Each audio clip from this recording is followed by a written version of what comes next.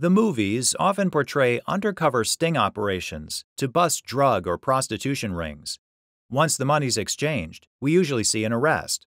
But what happens if the undercover cops take it further and perform illegal acts themselves? The 1989 Alaska case of Vaden versus State explores this very question in the context of some unlawful hunting and fishing. Douglas Vaden and Floyd Saltz were both hunting guides in Alaska. After Fish and Wildlife Protection officers received a complaint alleging Vaden's illegal hunting practices, an undercover agent from Alaska's Department of Fish and Game posed as a hunter and secured Vaden's guiding services. During the undercover agent's hunt with Vaden, fox season was closed. However, the agent shot 4 foxes from Vaden's aircraft with Vaden's gun. Vaden also operated the aircraft such that the agent could shoot the foxes. Vaden later took the dead fox bodies to Anchorage. Another undercover agent sought Saltz's services for a hunting and fishing trip.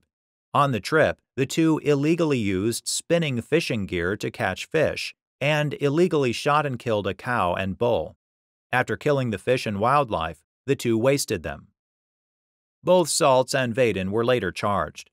Vaden was convicted in trial court as an accomplice to illegal hunting. Vaden appealed, claiming he couldn't have been found to have aided and abetted a crime because the agent didn't commit illegal acts.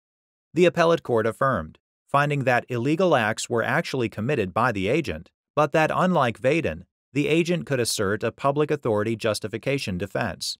The appellate court also determined that Vaden didn't adequately establish an entrapment defense or due process violations. Vaden appealed to the state Supreme Court. Saltz was also convicted in trial court on multiple charges, a judgment the appellate court affirmed. On appeals, the state Supreme Court agreed to review the common issues in the Saltz and Vaden matters together.